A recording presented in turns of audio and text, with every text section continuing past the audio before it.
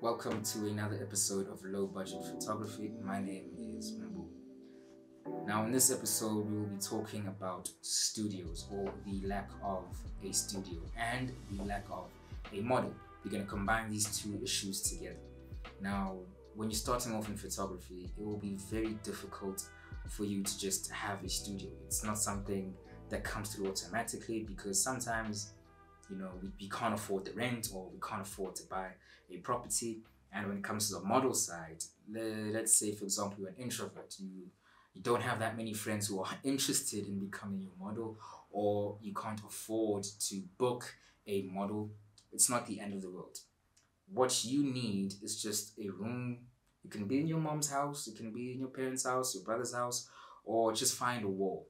Let's start off with the wall. Now, there's certain things you can do with the wall. You can find yourself a plain wall with nothing on it, like just one color, one flat primary color, and find creative ways to take images on that one. You can put yourself in front of the camera. I need you to do that. Just put yourself in front of the camera. This will actually teach you a lot about what it's like to be a model, so that when you're taking pictures of other people, you don't get too frustrated because you know the anxiety that comes with being in front of a camera and the demands that comes with being in front of a camera as well. So what you could do, if you don't like your face being in images, you find a plant, you find something just to put in front of your face, turn it into an abstract type of photo.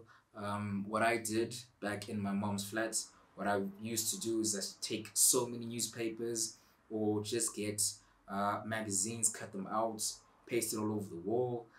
Something else you could do is find, what else did I do? Yeah, my mom keeps these old records in the house. So what I did was I would paste the records on the wall, and then I'd have myself or I'd have my friends just come through and pose in front of them. And I did this in my mom's flat. I don't have access to a studio, so don't let the lack of access to something hinder you from trying to achieve some things in photography. Something else you could do as well, if you're thinking, okay, a wall is just, it's not a clean backdrop. What you could do is find a bed sheet or use a curtain and just hang it up and let it drape all the way down so it looks like you have a cool backdrop. You can sit down on it, take some images of yourself there, or find someone to come and pose standing on your sheet or your curtain. But please, if you're using a sheet, make sure you iron the sheet out first, because if it's wrinkled up, you're gonna have to fix all of those wrinkles in Photoshop. So just make sure you actually making it easier for you straight directly from the camera before you actually go into the editing suite as well.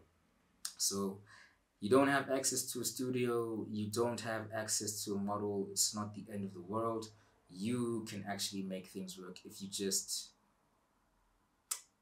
I forgot what I wanted to say. Yeah, you could make things work if you just knuckle down and use yourself as your own muse.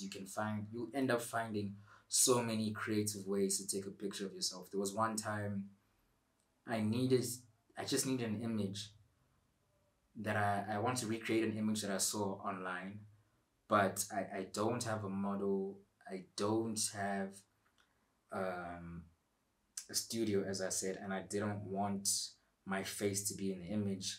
So I just put my camera on the ground and put it on a self timer and just kept jumping over and over and over the camera until I found the perfect image. It will take time. It's not going to be quick because you're playing so many roles in this situation, but the final product will be worth it and you'll be proud of yourself and you'll be making strides within your career as a photographer as well. Thank you for watching what are we watching? What is the name of the show? Oh yeah, thank you for watching the Low Budget Photographer, and hopefully we'll see each other again soon.